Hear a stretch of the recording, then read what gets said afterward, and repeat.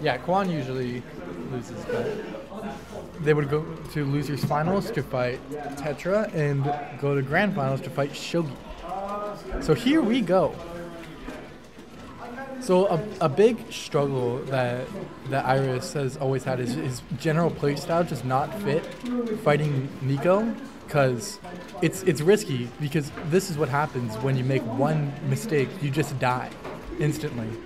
And you have to play very careful against Niko and pick your spots correctly. It can sometimes feel impossible, but everyone bleeds. So, like, this is what I mean. He's probably won neutral 3 or 4 times, and he's up 3 stocks right now, and that's just the way Niko. It's why he always wins tournament. It's also why he's probably #1 this season. He's just, his punish game is near perfect, and he's able to win neutral in an effective way. Very good at the mix-up game. He's a good player, even if you don't like his character. And these kind of things, it's rare for you to ever see IrisZ lose or get beaten like this. And it's not like he's playing bad today either. He took like 14 stocks in the crew battle. This is just, you know, what ends up happening. And a rage drive should probably come out. Kwon is now playing better with these projectiles and stuff like that, but I think it's a bit too late. 3 stocks to 1 with rage drive. Yeah, there it is. Winning game 1 against Niko is always extremely important due to the counter-pick warfare. Niko always liking Town and City and FD, of course. Great stages for Kazuya. But if you can win game 1, it would mean that if you go to game 5, you would have the counter-pick advantage. It's still possible, and Kwon choosing to go Town, although this is typically considered Kazuya's second best stage, I think Kwon is accepting that the punish game will be whatever on any stage besides Battlefield, because Niko's really good at platform punish game. So he's just going to take the open space and probably throw more projectiles, because that 3rd stock of the first game was showcasing that general style. But, you know, like I said, Niko, he's going to anti-air and poke with Nair a lot at a short hop and full hop distance like that, and that'll typically lead to electric. He's very good at that.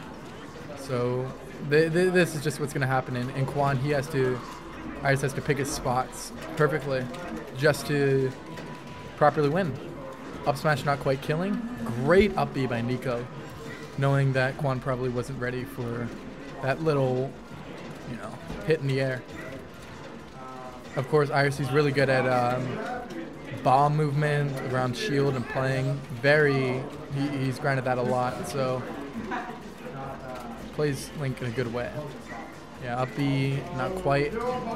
Probably gonna die. Niko typically doesn't drop these, but as I say that, he does, which is, you know, fine. 74. IrisZ really needs to figure something else out if he wants to win this set and go further in this tournament. Especially because this is a very important tournament for Niko right now in terms of ranking. And losing to Tetra, despite Tetra being a very good player, Niko hasn't really gotten upset much this season, so he is going to be trying very hard. And trying he is. Up 3 stocks to IrisZ again, despite the adaptations he's made. Didn't get the strong hit of up B. There's so many things that could go wrong when fighting Niko. It's very difficult. Great DI from IrisZ. Yeah, the patient play and everything. Probably dead? No, grab there. He knows the percentage ranges more than I. Also, shout out to Niko's tag. We all love it. Of course, one move you can always rely on when playing Link is Nair. When in doubt, Nair it out, you know what I mean? But yeah, you know exactly what Niko wants, and it's disgusting. Good tech chasing there. Nice bomb movement overall. IrisZ definitely doing a lot better compared to game 1, but it's still very difficult. I'd imagine this matchup isn't the greatest for Link, but he can definitely do some things. It's just very hard against a player like Niko who just... Yeah, there it is. I'd imagine he Wouldn't go town again, but then again, I'm not sure. Just a very systematic and proper play from Niko. Yeah, small battlefield, I believe, is a better choice than town, just due to how strong Niko's punish game is. Still good open space, great for projectile and good movement overall. You know, IrisZ's taken Niko to Game 5 quite a bit this season, but I don't think he's gotten a win, which is unfortunate because he's gotten wins on Shogi and other players.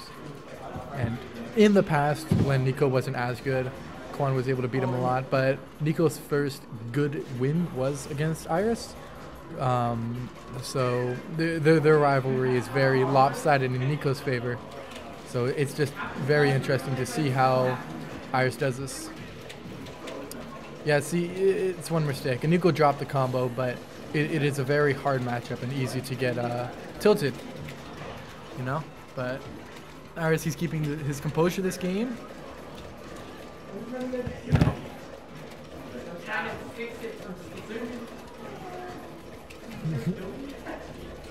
All right.